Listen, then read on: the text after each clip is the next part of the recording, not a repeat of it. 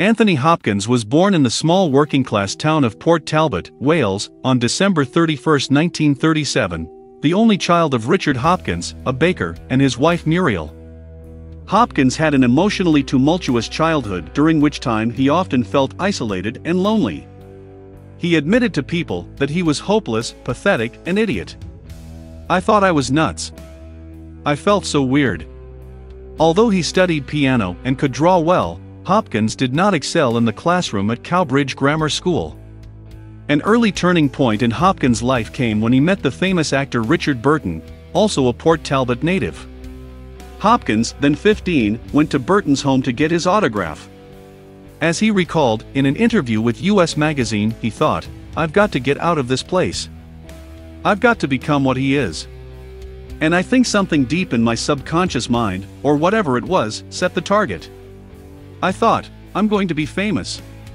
Despite his newfound commitment to making his way out of Port Talbot, Hopkins continued to struggle socially and academically.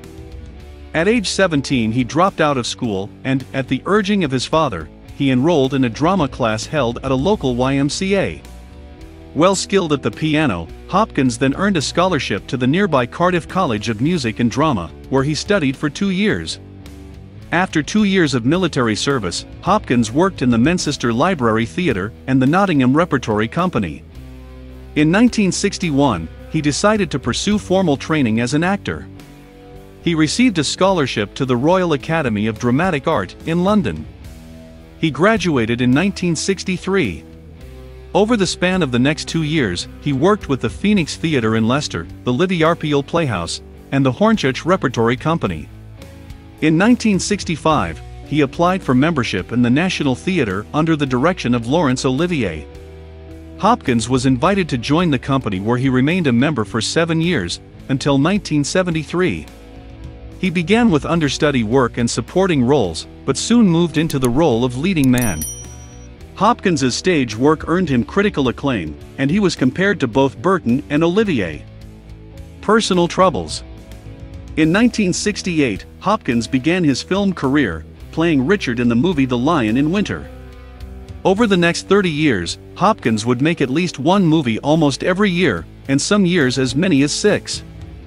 As his stage and film career began to evolve in the 1960s, Hopkins's personal life was falling more and more into turmoil. He quickly earned a reputation for his temper and his excessive drinking. He gained notoriety for walking out in the middle of a performance of Macbeth, while he was a member of the National Theatre. Hopkins married actress Petronella Barker in 1967, but the marriage was brief. By the time Hopkins's only child, a daughter named Abigail, was 18 months old, the couple had split. Hopkins married again in 1973, this time to Jennifer Linton, a film production assistant. In 1974, Hopkins and his wife moved to New York City, where Hopkins earned critical acclaim for his portrayal of the psychiatrist in the Broadway production of Equus. He quickly gained fame for his temper in the United States, when he stopped a performance to berate latecomers. After Equus, Hopkins moved to Hollywood, hoping to find the fulfillment to his childhood dream of becoming truly famous. However, at this time, Hopkins was drinking heavily, even suffering blackouts. "I went around for years thinking I was some kind of fiery, Celtic soul," Hopkins told MSNBC's Joe Layden. "But I wasn't. I was just drinking too much." After waking up in a Phoenix hotel room with no recollection of how he got there, Hopkins realized that his destructive lifestyle would eventually cost him his career and his wife. In 1975, Hopkins quit drinking. 10 years in Hollywood. At the same time, Hopkins was accepting acting jobs with little regard to the quality of the script. Hopkins admitted to people that he made little attempt to save his career, and in fact accepted less desirable roles in an attempt to reject his formal Shakespearean upbringing in the British theatre. He acted, he says, out of perverseness and sheer rebellion toward the English establishment. "I was saying, that's all crap over there. That was my cynical way of protesting too much." For 10 years, from 1975 to 1985, Hopkins undertook over 25 movies made for either television or theatrical release. During this time, he earned an Emmy Award for his portrayal of Bruno Hauptmann, in the 1976 television movie The Lindbergh Kidnapping Case, and for his portrayal of Hitler in the 1981 television movie The Bunker.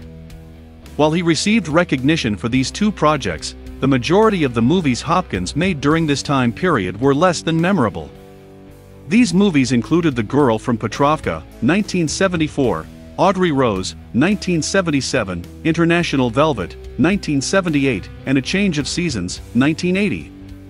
In 1985, Hopkins played Neil Gray in the much-criticized television miniseries Hollywood Wives.